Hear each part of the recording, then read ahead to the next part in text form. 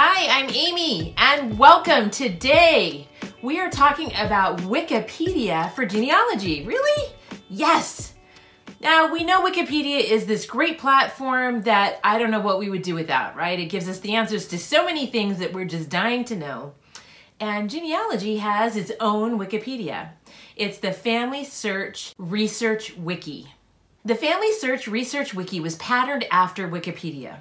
It is a community-based archive of information, but it's very well maintained and it has a lot of really great information in it.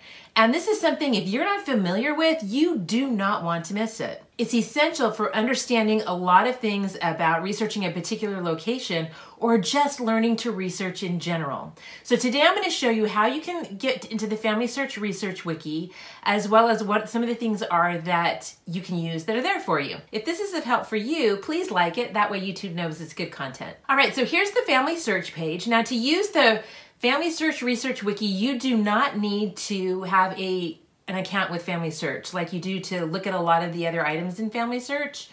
So when you go to the FamilySearch page at familysearch.org, you'll go right up here to Search and Research Wiki. And here you have a map of the world that you can narrow down by a particular location, but there's a couple of other things that I want to point out to you as well. Right over here on this side are some really interesting little tabs. You can go to About the Wiki that talks a little bit about the Wiki and how it was created and what its purpose is, which is to assist in genealogy research, as well as here are some of the different record resources, the Wiki policies. But the other thing that's really cool right here is you can give feedback, you can submit Wiki content or report a problem, or you can become an editor of the Wiki, which is great. Now about the Wiki, I'm going to scroll down here and there's two basic things that you're looking at when you're searching the Wiki. One is you're going to be searching by country or location, or you're going to be searching by content. And I think a lot of people know about the location, but they don't know as much about the different content questions. So you can get to those here if you want. Now, the country one, I'm going to go back and show you in a minute. But the content, this doesn't seem like there's a lot here.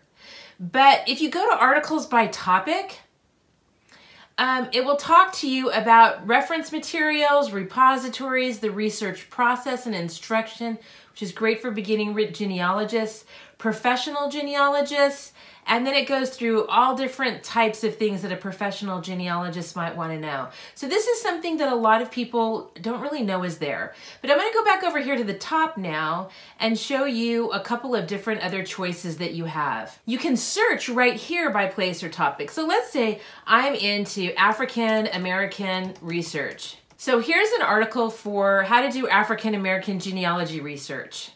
Here's the Southern Claims Commission, which is some of the Freedmen Bank records.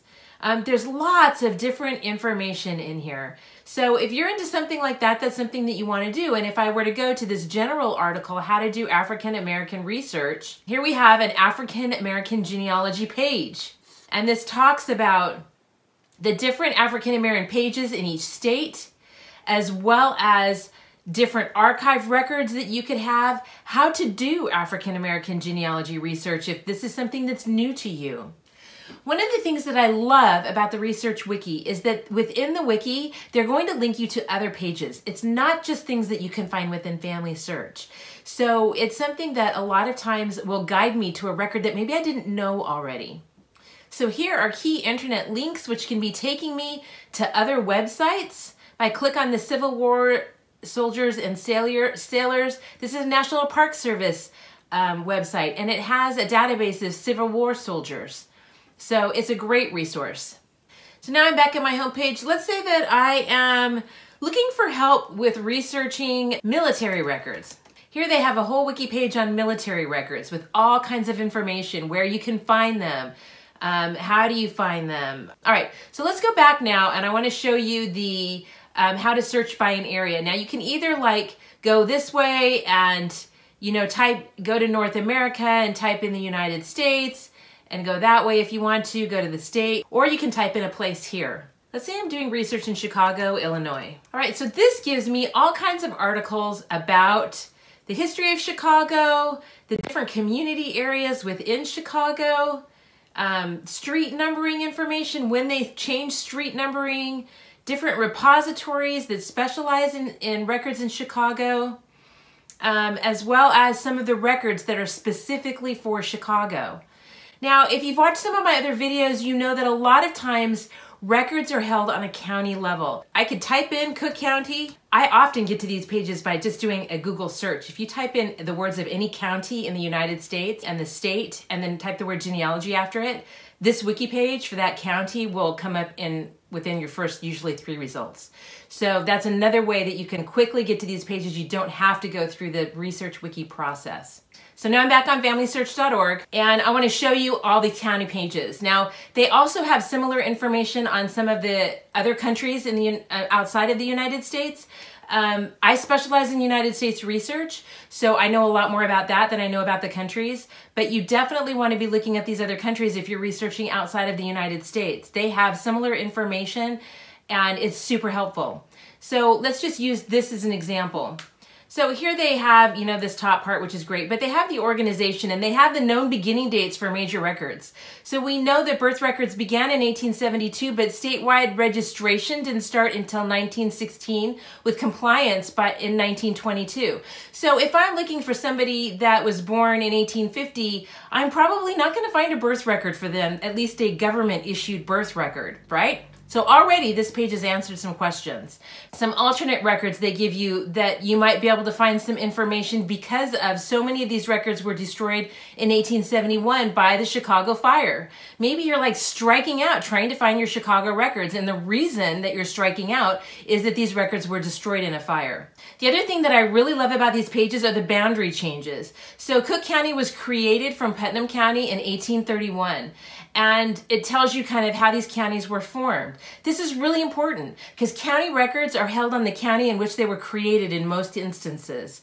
So if you're looking for a record of maybe a land purchase or something like that that occurred in the Cook County area, but it occurred before 1831, before Cook County was Cook County, then you're going to be looking in Putnam